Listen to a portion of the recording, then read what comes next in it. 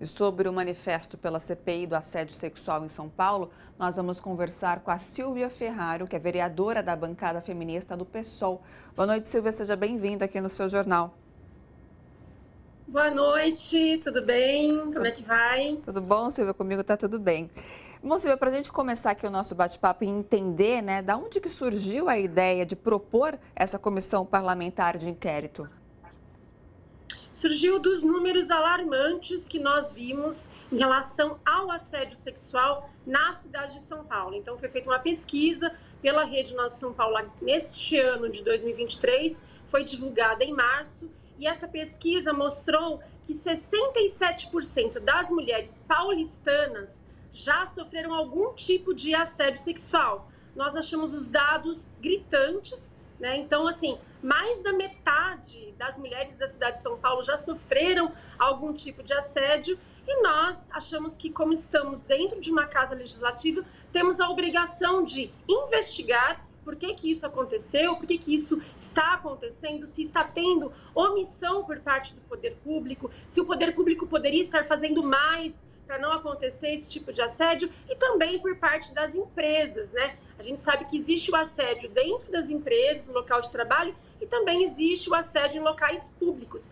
E não só isso, o acolhimento às vítimas do assédio sexual. Como está sendo? Está sendo adequado? Essas vítimas estão recebendo todo o suporte, não só jurídico, mas também psicológico, social? Porque a gente sabe que uma mulher que é vítima de violência sexual, ela tem inúmeras sequelas, ela fica doente, ela sofre depressão, ela sofre síndrome do pânico, e a depender de como esse acolhimento é feito, ela pode superar esse assédio, ou ela pode não superar esse assédio. Então, é muito importante também esse tratamento em relação às vítimas de assédio sexual. E também nossa CPI, ela quer ser investigativa, mas ela também quer ser educativa e propositiva, no sentido de ser uma educação para a população de São Paulo, que assédio não pode existir de maneira nenhuma, em nenhum espaço, e também propositiva no sentido de propor políticas públicas que possam coibir o assédio sexual na nossa cidade. E, Silvia, há prazo para a instalação dessa CPI? Como é que está o desenvolver dessa história, desse processo?